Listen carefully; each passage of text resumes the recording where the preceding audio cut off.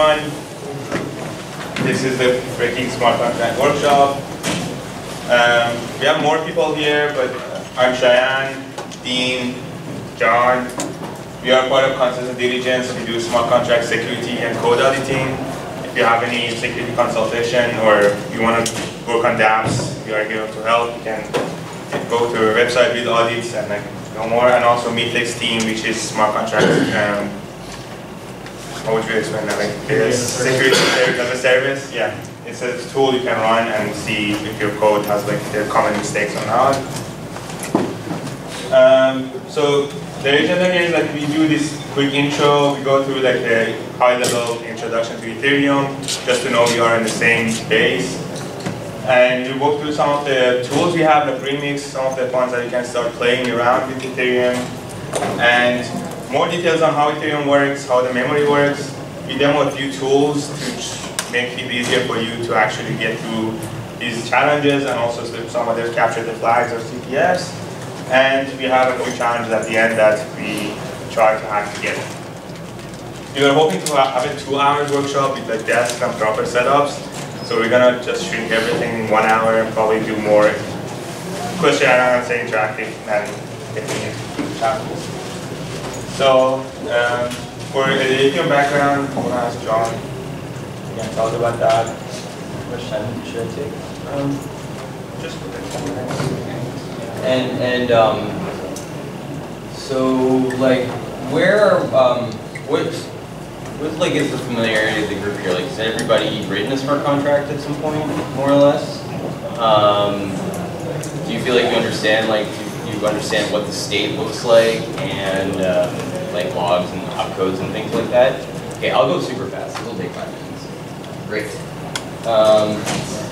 But it's good to review, and somebody probably didn't want to admit that they don't know all these things. So Ethereum. What is Ethereum? Ethereum is like this. All of these accounts, they have these 4 properties. Every single account has a nonce, a balance, code, maybe a caveat, maybe storage.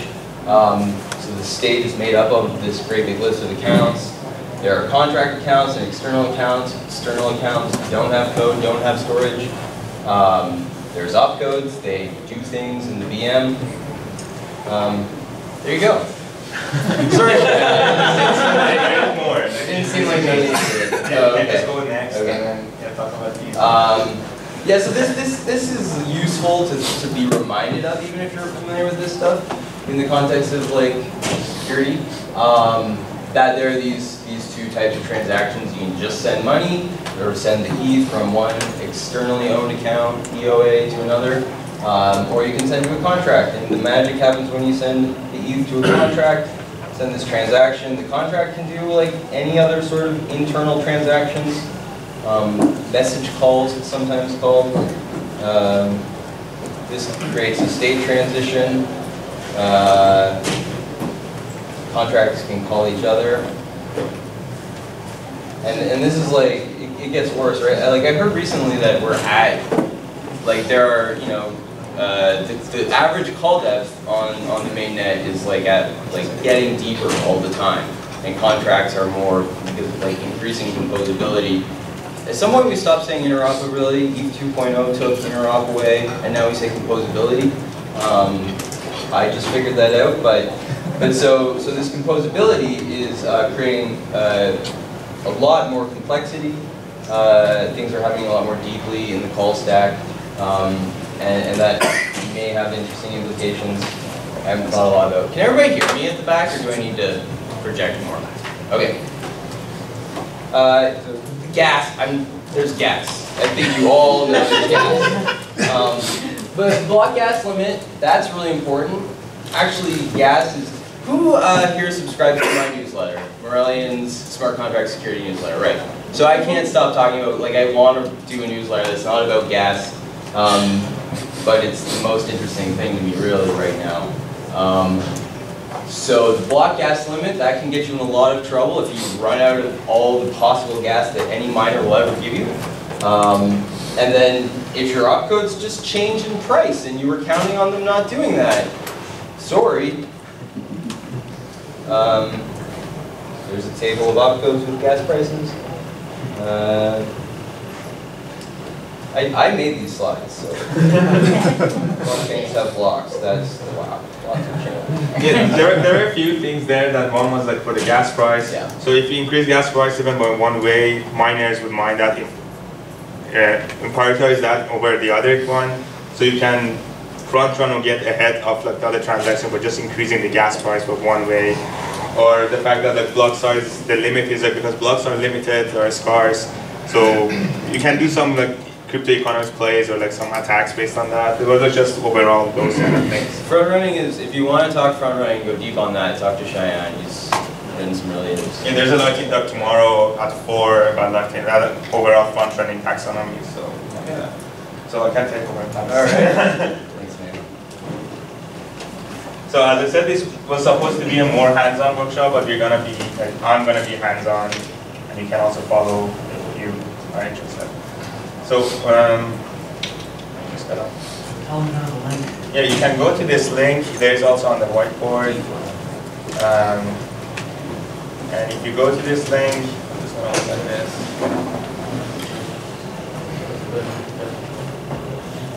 And make it bigger. And this. So you're gonna see this gist here, which is a bunch of challenges. You can click on challenge 1. Actually, before doing that, click on Solidity. So, yeah. Click on challenge 1. You can see a challenge here. Like these are not challenges. I just want to like make sure we are on the same level. Before that, one thing that you can do, okay, just to know exactly like, again we are on the same level. Like this is Solidity. I guess everyone here is familiar with Solidity source code. But it doesn't do anything special here. It just have a variable name, owner. And just when you say hi, it mentions and it puts a name in the name and emits a hi name. So nothing really special here. So there's a few things I want you to know. One is like about this slide that things are public. Is like if you go to Ropsten, which is Ethereum scan Ropsten. Which you can see every information on blockchain and what is happening. So let's say if you want to store a value,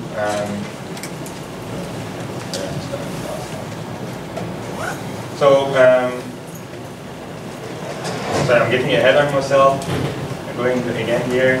So if you want to store a value on blockchain, don't ever store secrets or anything. You want to know that, but you might not know how that works and what that means.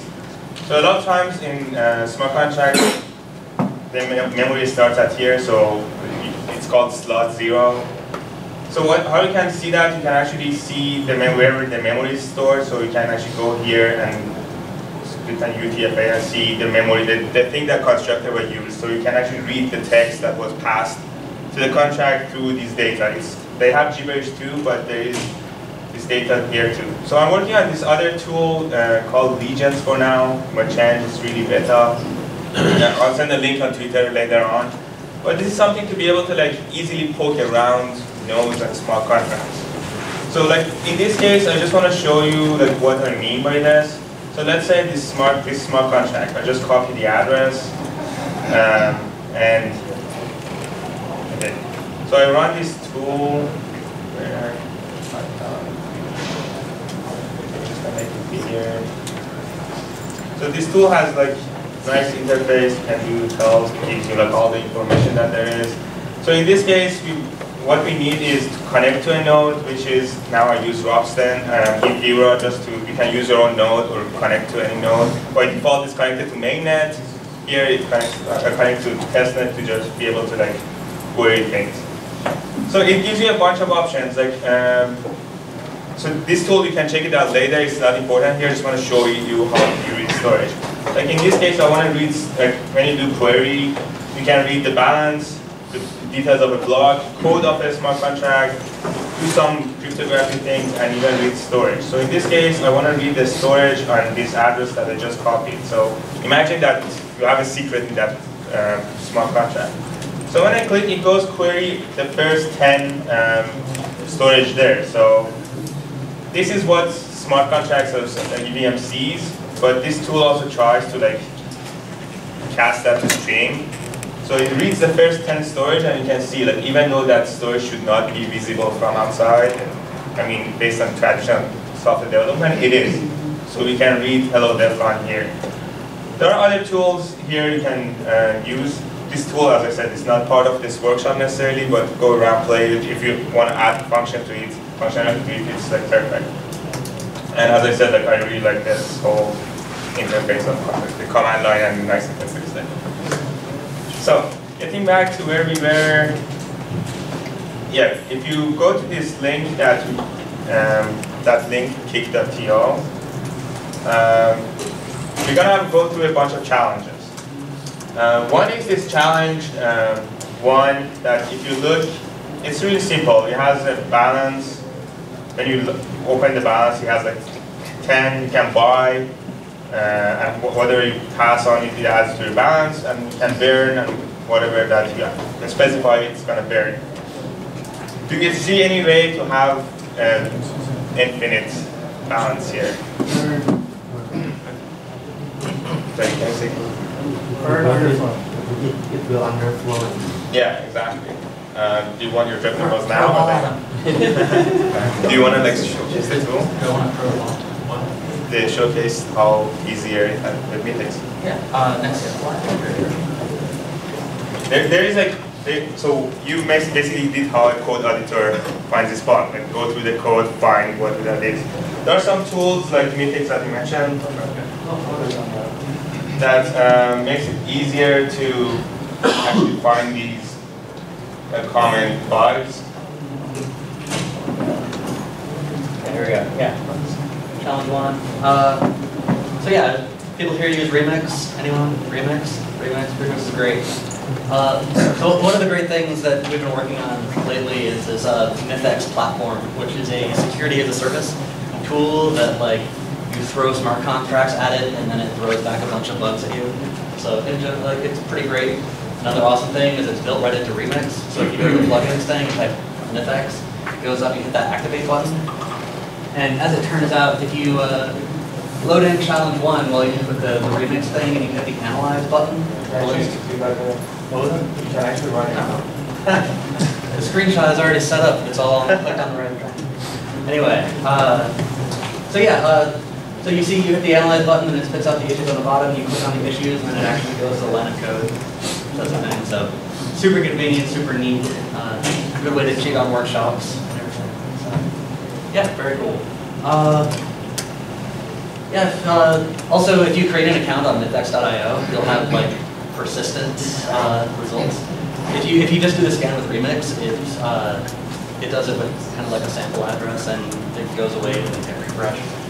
But if you create your own account, you can set up the account with your credentials, and that's kind of nice. Also, if you want to pay money, it's a freemium service, so like you don't have to pay money, but if you do pay money, you get much deeper scans. Like if you have large contracts, it'll actually spend a long time on like symbolic execution depositing, and like it goes a lot deeper into sort of like other bugs. It's great.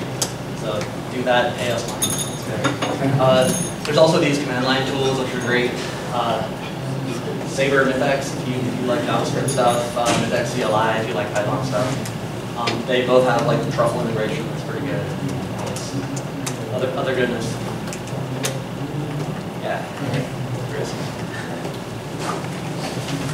So this is mainly for the more hands-on one, but if you guys need drops and testnets or anything, you can either go to faucet.metamask.io or ping me. I have like a function on the phone. I can just send it to you right now. Just to like finish what Dean was saying. So here, like let's say for this challenge, Mythics is here. Like when you install it to plugins, so Mythics is here. You can just press analyze,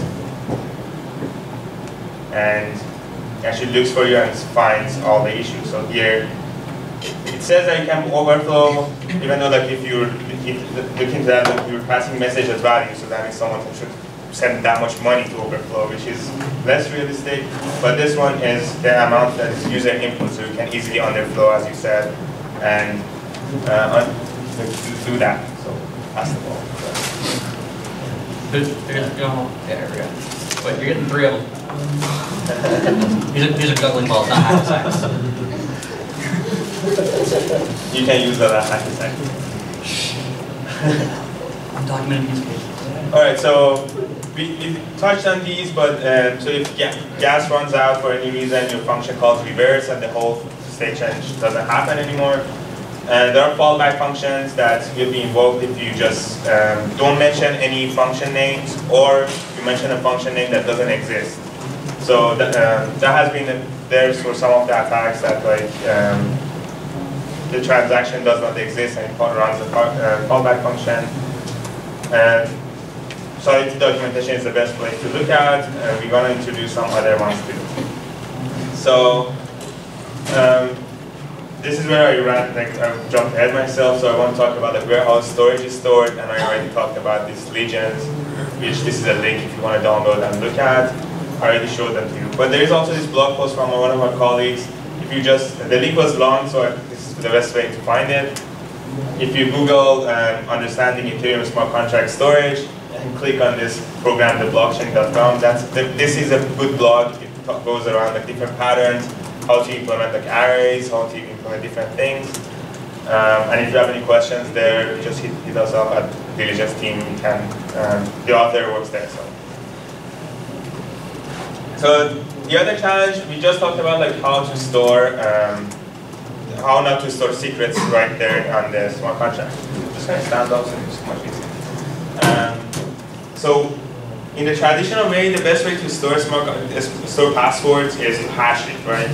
So you can hash a password in Solidity with cache, so you can just hash, save the cache and use that. So this seems like a good way, right?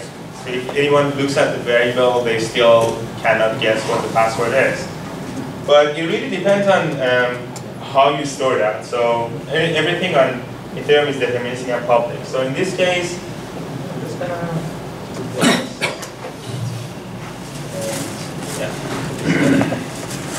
So in this case, if you go on challenge 2, is it big enough? Do you guys see?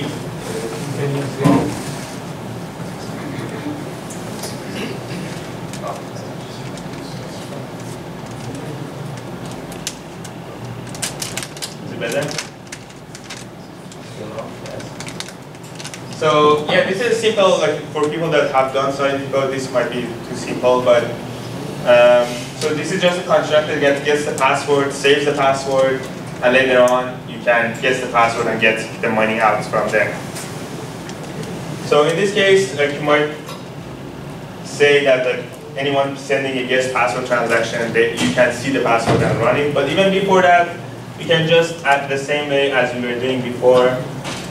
Go to Robston and just see the password there. Like that's as easy as it gets. Like so, the constructor, you can go there and I feel like this is a transaction we did for another conference. Yes, this is for Nordsec, but like you can see the contract there. So it's the easiest way. You can even still do tools and read some other ways.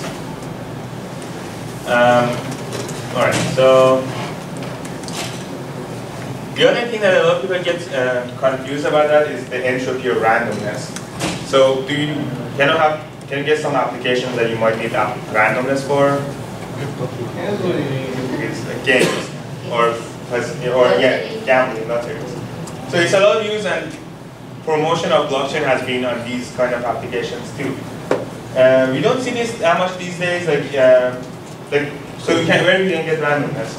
Because early on people start to use different aspects, even timestamp for the randomness. But all those people can guess or they can just enumerate on them. So they were like, all right, let's try to use some other things that are not known from before, like the block hash or like hash the block hash or like some other variation of that.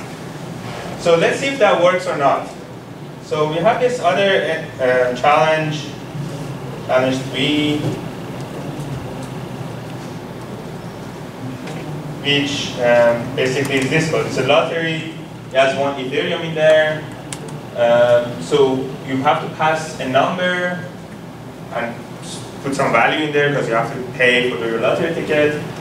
And this part, is using the hash of the last block, and you hash that, and it turns the number, and if your guess is the same as the number, it transfers you this much weight.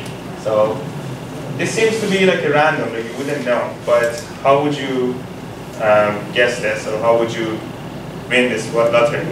I would write a smart contract that does this calculation and then calls the lottery function with the right number. Yeah, exactly. So Yeah, balls. I'm here for the balls, so. So one great point here is like, in order to attack this contract, you have to write a contract, deploy a contract, and use that contract to attack this contract. So you go to the same, you run your code in the same environment that this code is running at the same time. So here, in order to attack this, you have to write. Yeah. Well, yeah, quick question. Do we actually have to write a separate smart contract? Since this is looking at the previous block, you could just look if that wins the lottery and then send the transaction with a high GUI and basically get it into the next block. That's possible. You're risking because there's a 15-second block. So if you miss that block, you miss that money. You have to send another transaction. Oh, makes sense. You can try to get in, but it's a race. But there's a short chance. This is much more elegant and easy to pull off. Yeah, like there has been some other lotteries like that, and we've seen attacks that people send like 1,000 transactions just to make sure they get in. But that means if you miss one block, you mean all those. So like, I don't know, if you looked at the Coinbase of the current block, you'd have to brute force this, but since it's in the previous block, there's both ways to guess. Yeah, but that's a race. Like that's Can you know the coin? No, you can't know the block, the hash of the current block. Yeah, there's no hash of the current block. Specified at runtime. Yeah. So that's why it's using the guess. So let's say let's attack this together here.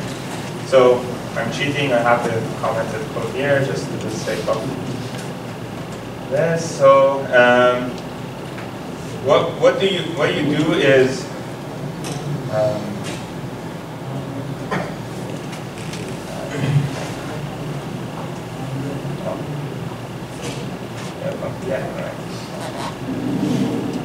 okay. So one thing is that you don't need to have a full function here. You can just have the interface, but this is easier for now for us. And as I said, this was supposed to be something you solve, but I just solved it here. So what you have to do is, I'm going to have one extra.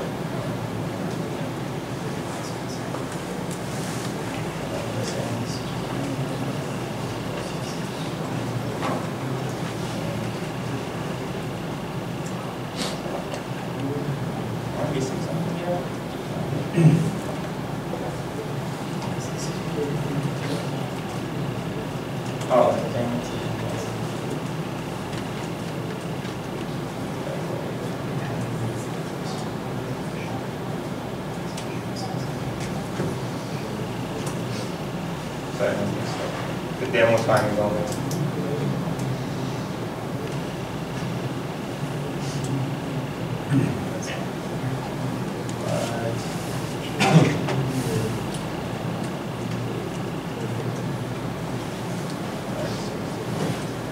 So now in this case, what I need to do is, I already deployed this before on Kravchenko, so we can check this transaction. There's this much ether. So what I've got to do is just deploy this transaction. So deploy this contract. So I think I know why this doesn't have a function. One trick is to change this to constructor, so you don't have to deploy and call the function again. So in this case, you have to deploy this contract called attack with the input of the target, which is the target's address. And you have to pass some value in there. So what it does is it calls the target lottery function, which is this function, with some value, which is the message.value. This value is how much money is attached to that.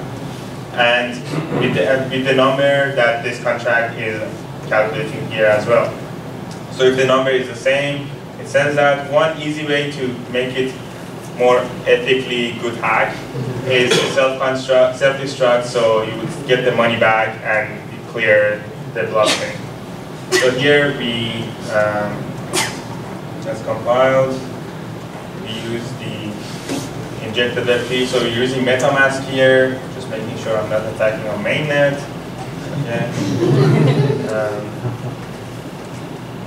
Go.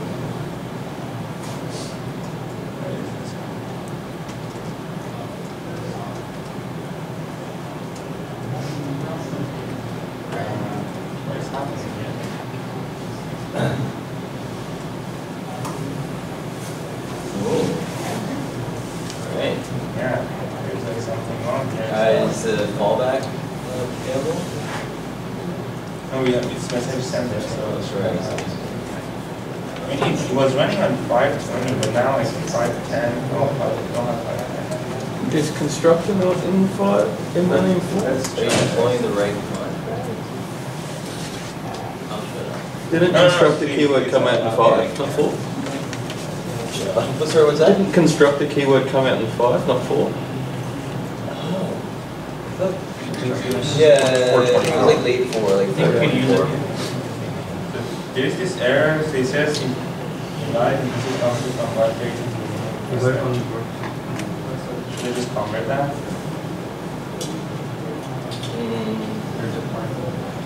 Free juggling balls to whoever debugs Yeah. it. Yeah, typo There's a there. typo on you. Oh, yeah? That was this.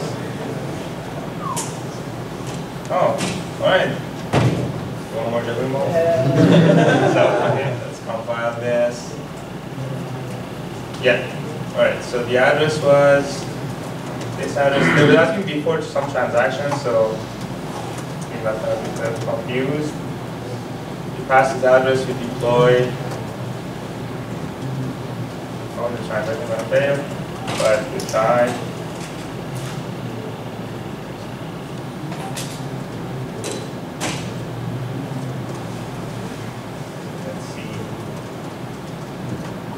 Don't you forget to fall back?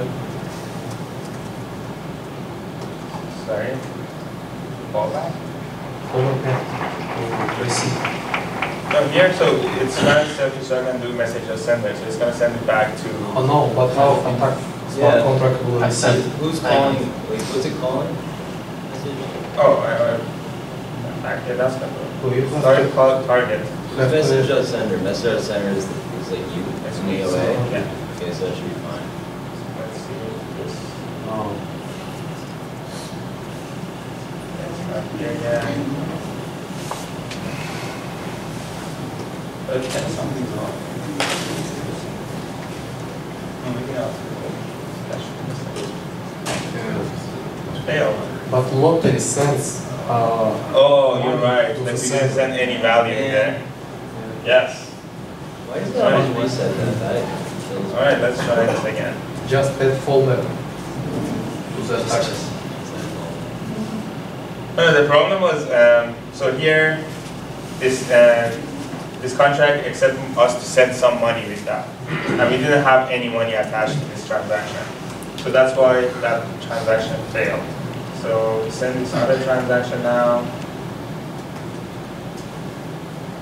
Yes. So as you can see, we transferred one way to this address, and it sends us. This is like 1337 way, but it's not showing it properly. So we now won the contract, and it self-destruct after that. So in order to see it much better, maybe this is a better way to seeing it. So in terms of transaction, you can see, yeah, it's sent one way, got this much ether, send it back to the message just sender, and self-destruct. All right, so one of the main points of this was to say that you can attack a contract with another contract, just to get to the same environment, attack it using the same code, same environment, same variables, everything that other contract has access to. Is there any questions or comments about this? The debugging was fine? All right, so this is like similar example, but like in the sense that like you need a contract to attack another contract. But it goes back to the DAO story, and I hope everyone here knows about DAO and know what we learned about DAO from DAO. That smart contracts are hard, just don't put that much money on them. So the DAO is Ethereum Classic. Do you know the relation between Ethereum Classic and DAO? It started from there, and we're going to see attack. So the redundancy attack patterns. I can go slower here because I think I'm going so fast. But What's the other two? yeah, am I going too fast? No. Okay, fine. Is it too slow? Is it too slow? Okay, you might need more challenges. So yeah, so the DAO attack mainly was like the 2 lines of code that should have been replaced the other way around. So here you can see that the value. So someone can call withdraw. It checks if the balance is fine. It sends the value to the caller. It reduces the balance of the caller by that value. And this was the pattern. So this was something was wrong here. And what was wrong was that here the attacker can have a contract that is basically the balance holder. And the balance holder can call withdraw. So this is the fallback function that you were saying. Function basically calls this withdraw again. So how the attack works is the attacker calls this attack function, which calls the victim's function, which is the DAO, to withdraw 1 bit or 1 unit of token. Then checks the balance, sees the balance, and it calls, it sends one way or 1 token to the attacker. And the attacker, as we said, the fallback function gets executed when there's no other function assigned to that. So it calls this table, it runs withdraw again, and this goes on back and forth, and it drains the contract. So would you say this this code would work for this kind of attack? Why is that? Because there's no stop condition. Yeah, exactly. False.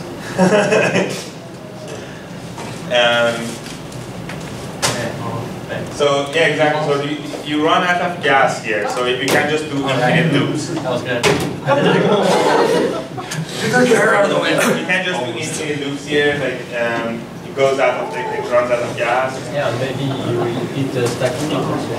Yeah, exactly. Then you can really run something like that. So there are a few checks you can do here. One is there's this opcode called gas left. You can check how much gas is left, but you have to do a little math there to see if I should do another call or not.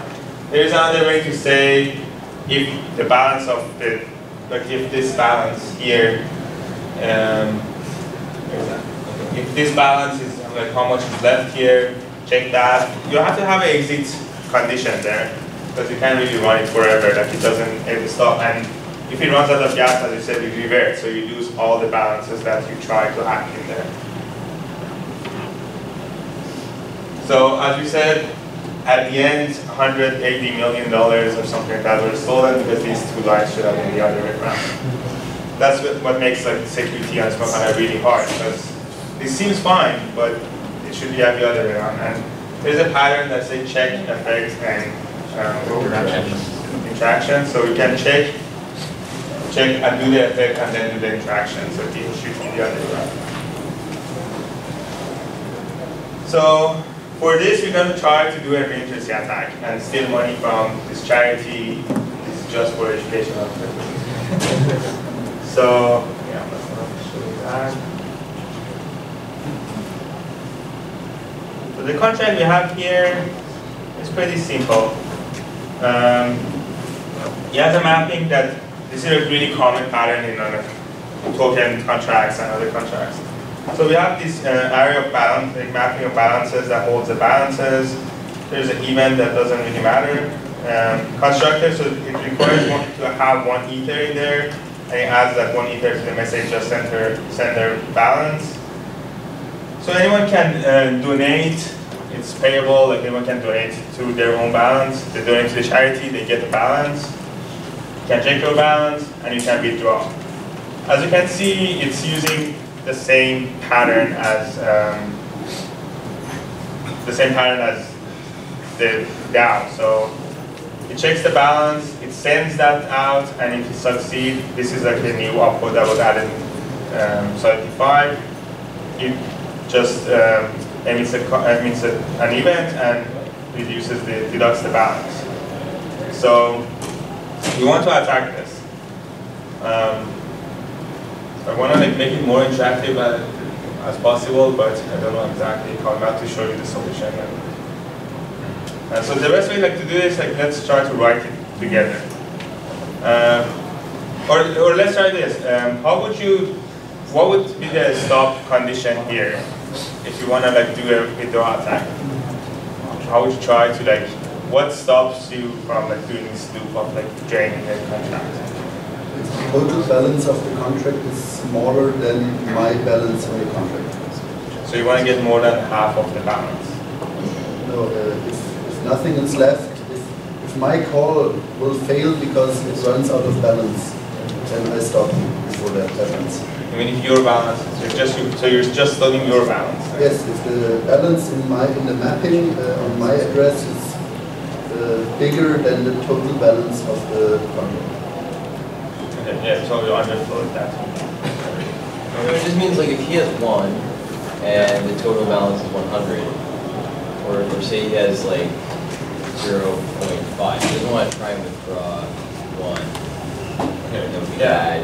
It would actually catch that. I'm just kind of code here and check again. So this is basically equivalent of using Stack Overflow to where I think things more. Just copy the code and try to make it work. It always works. Yeah, exactly. So here, exactly the attack here, we are using the constructor because it's easier here to do, but then you can call attacks. So here you have to donate first. You have to have a balance in that charity to be able to attack. Because if not, when you call it balance, withdraw, it checks if you have a balance in there or not. So the first step is to do that balance. So in constructor, we pass the target address, which is the challenge. We need to have that in the same place. And then we donate the message, that value that passed to this deployment. And then later after that, we have to call this attack. So I'm going to just deploy it and then walk through that with you. So challenge for after. What is the address here? This is the address. I'm just going to show you here that there's balance here. So there's this much balance there.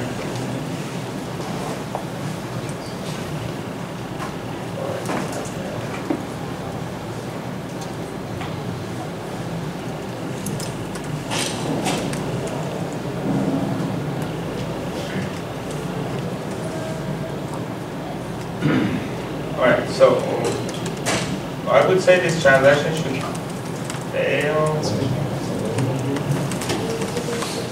Exactly.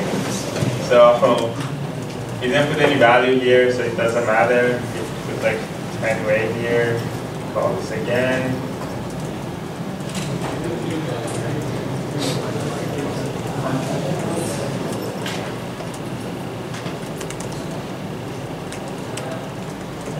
Alright, so let's just wait for this to mine.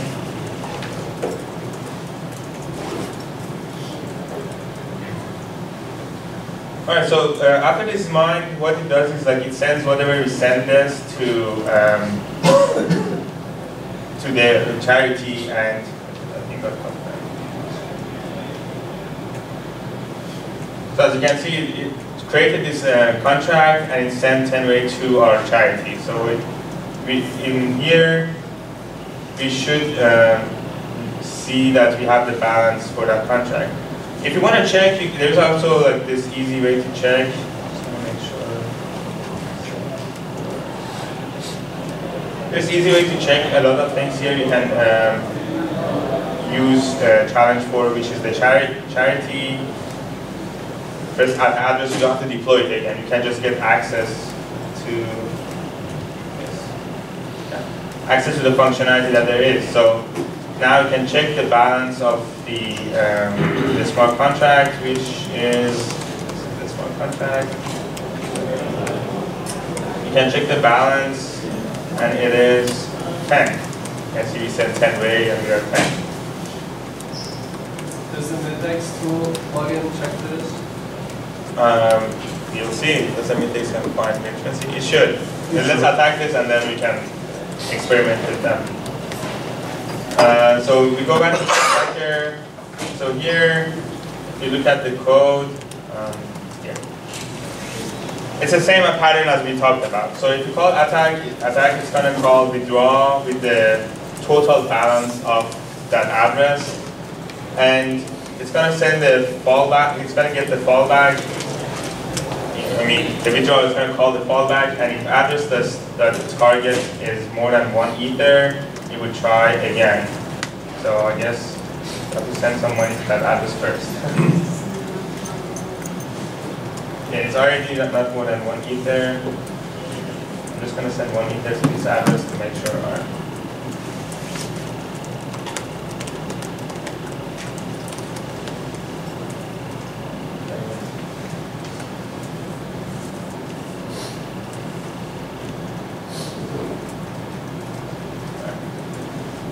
So let's try this, because at the end we're going to try Middex to see if it can find this. So there is no input because we already passed the constructor the target. We just call attack. One way.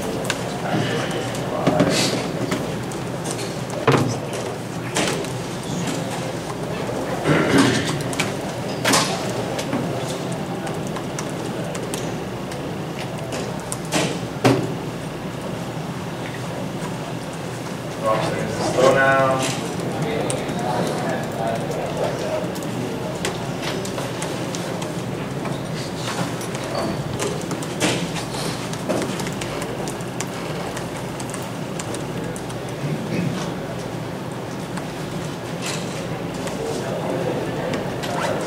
Is that the one you sent?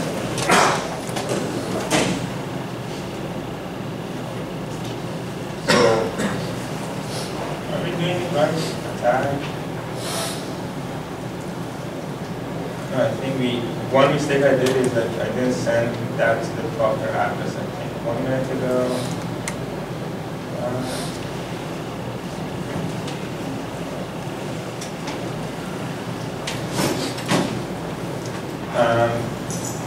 Anyways, like I guess you got the whole point. Like I'm not sure if I have to debug this now, but you can see that if the attack is successful, it should run something like this.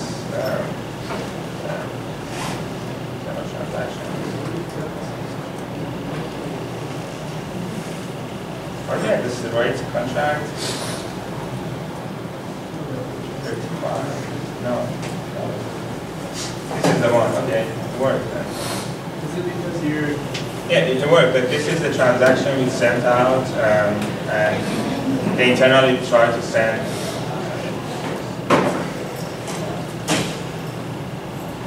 I really confused myself here.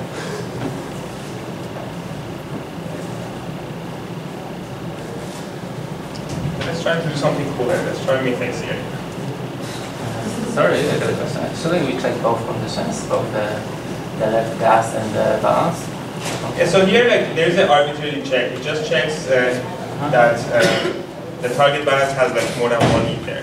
And the problem here is our path sent to less of the money, so it has to run like multiple transactions. So if I send like 0.1 ether, it's going to be much easier to like attack it right now. No, but in general, on the safe side, because we can revert due to 2 different reasons, yes? Yeah. We should obviously check both conditions. Yeah, so if you want to do that, you can do, like instead of this check, you can do if, I think gas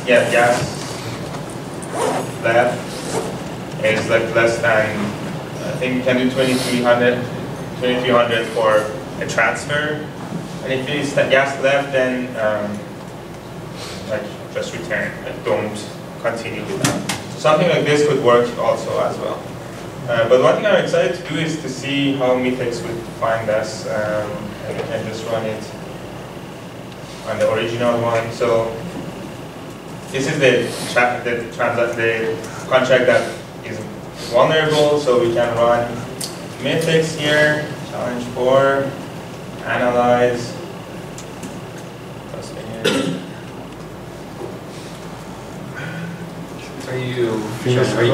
Are you logged in as a user? Yes. I think I got an email that my beta is like again. We'll see. We'll get you in. We'll get you an account. Yeah, it should be.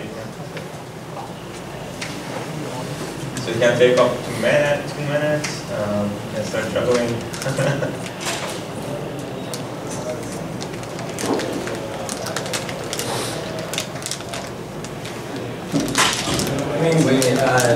I learned this trick from Rain. No, it's not a juggling trick. I'm just holding them because I get social anxiety.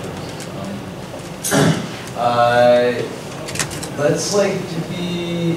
What questions do people have about security? What anxieties do people have about like writing smart contracts? You know, we're like quote unquote security experts. What could you really like get out of this in a few minutes? If you could ask us some questions. Does anybody, have you like deployed a contract to the mainnet? Hit like trouble, whatever the hell, yeah. How did that feel? Scary. Scary as hell, right? Quite honestly, I had my gas at my gas price at DevNet, so it was super fast. It took like 3 seconds or something, and it cost me $200.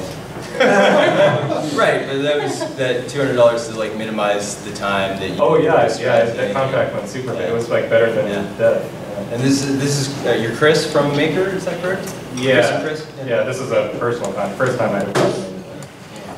I had personally, I've never deployed anything of consequence to the mainnet, like my stuff. But I've never like deployed anything that like matters a lot. So I'm okay with that. Okay. Anybody else? Yeah. I deploy also with my Ethereum wallet. Yeah. Oh wow. Yeah. Okay. By code only. Yeah, dating yourself. Another, I try to use the protocol with the computer, but not working at the net. Yeah. And I use the half an ether. Sorry, half a what? Half an ether. Half an ether to yes. To pay for it. I did the same remix, and it's 0.01. Huh. Yes. Gas calculation or estimation yes. is hard. Yes. Has anybody ever like had a contract hacked on you, or like lost money in some, in the many ways that you can lose money in this world that you're comfortable sharing? I have. I have to. Really? Nobody? That's fine. Okay. So, John, talking about deploying the mainnet, when do you know you're ready? Once we've audited your contract. I don't know. I would say after clicking like deploy, that's. Yeah. I don't know. I think like you have done all you can, right? There's a point of diminishing return when like there's just no other like, how like you write a blog post and like you read it, you can't do anything. You can't even see your own typos. So you get somebody else to do it. That's us. You're prepared. You're like well prepared. I have a blog post about preparing for a smart contract audit. I'll tweet that right away. But yeah, so like there's a lot of things you can do to not get a very good result from an audit by just like dropping some code with no documentation on us. Or you can like do your work internally up front to be really ready for it.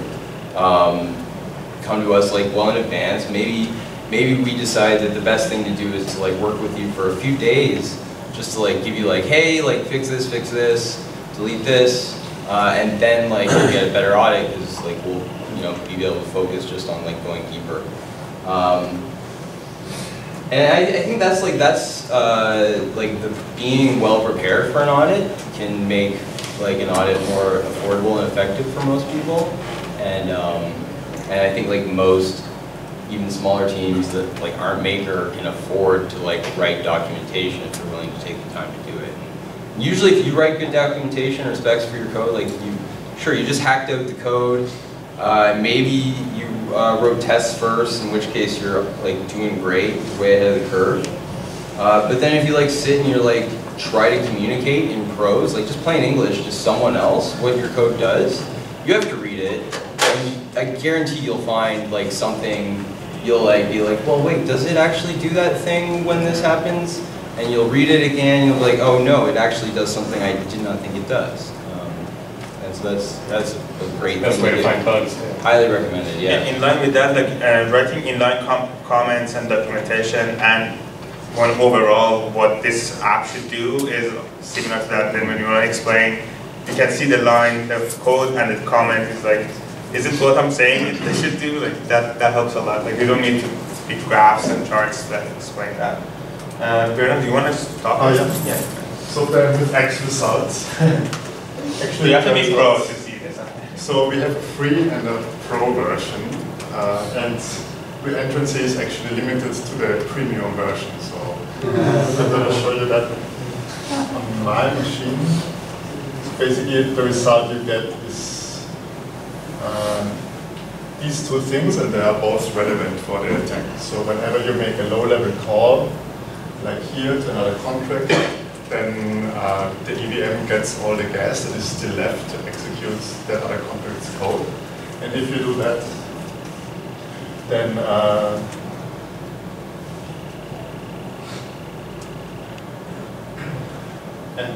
you should never change the world state after you did it, because if that contract is untrusted, then this change might never happen, because the other contract can re-enter that contract, right?